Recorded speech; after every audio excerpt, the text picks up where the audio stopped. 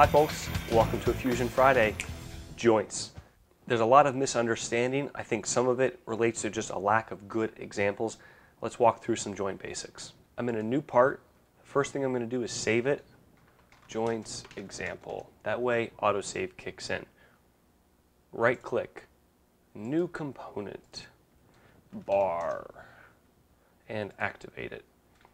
On this bar, I'm going to sketch a rectangle and with a circle in it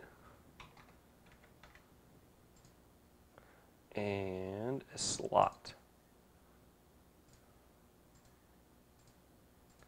I'll dimension these as 1/2 inch. Q to press pull, and we'll extrude that out 1/2 inch. So we've got a base. New component, rod, activate it. Now I'm going to sketch these out of place so that we focus on standard joints and not as built joints. Stay tuned for another Fusion Friday. We'll get into some more advanced stuff. So C for circle.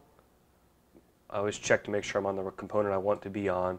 I'll click this plane and we'll just sketch a 1/2 inch rod up here.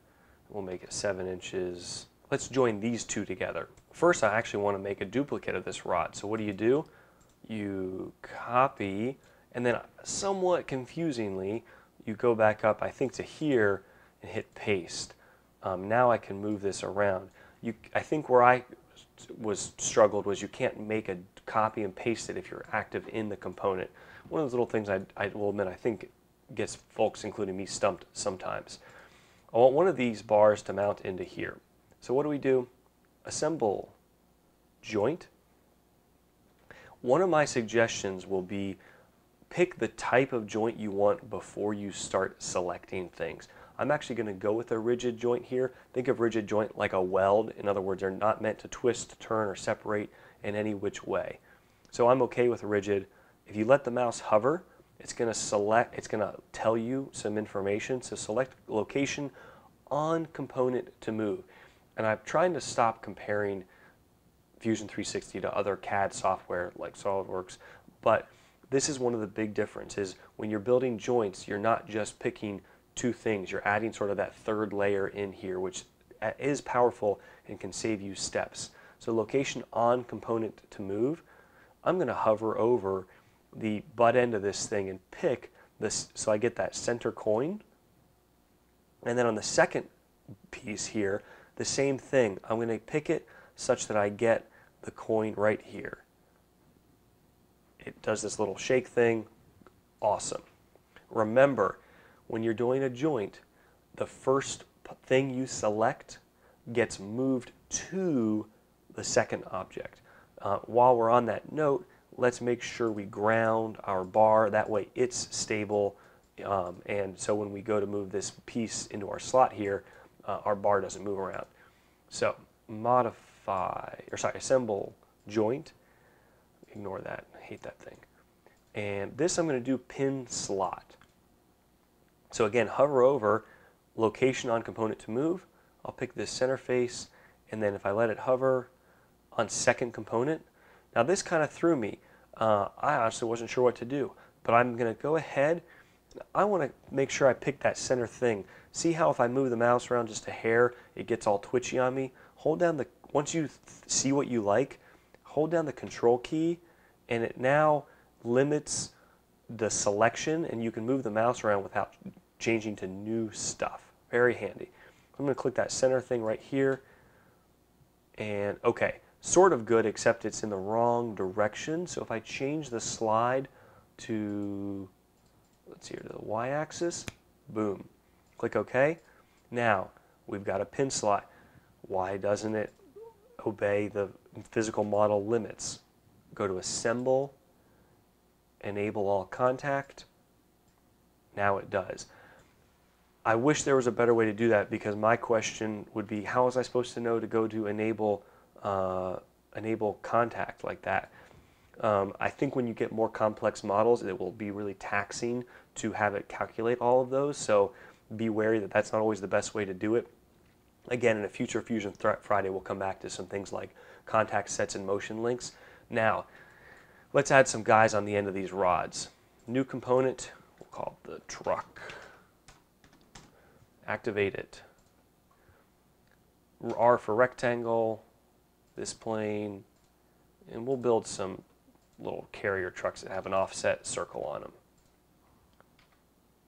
We'll go negative 0.75, like so. Go back, activate our main thing. Let's duplicate it. Control C, Control V. No, Controls or copy here and now paste it. Perfect, that worked. Okay. When you see how it has truck colon 1, truck colon 2, that means those two are parametrically related. So if I modify this one, negative 0.875, they both change, just FYI. Assemble joint. I want to do not a revolute. Revolute just revolves. We're doing a revolution over a shaft, and that's cylindrical. Kind of confusing, you just got to learn it. Click cylindrical, hover, let the mouse hover, select location on component to move. I want that center guy right there, and select location on second component. I'm going to scroll around here, and I'm actually going to pick the center here. And what's great is the animation shows you exactly what you want. So now you can see I can slide that guy around and move it like so. I'll do that again. Right click with an up swipe, repeats that joint on this guy here. Perfect. Now, one of the things I haven't figured out a better way to do, that again I used to do easily in other software I used to use, was let's say we want these two blocks to always be co-planar and parallel, if that makes sense. So I think the best explanation I've seen is you can do a modify align, and let's see if this works.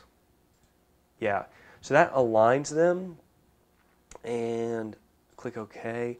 I don't know if this next, I want to keep them in line as well. Let's see if that works. Modify align here, here.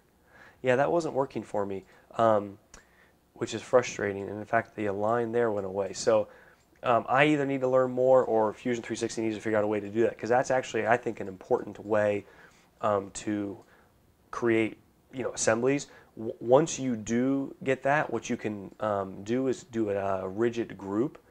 So watch this. Assemble rigid group.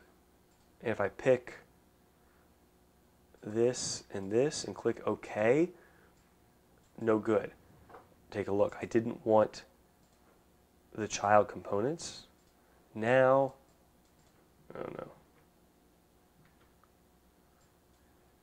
Let's see here.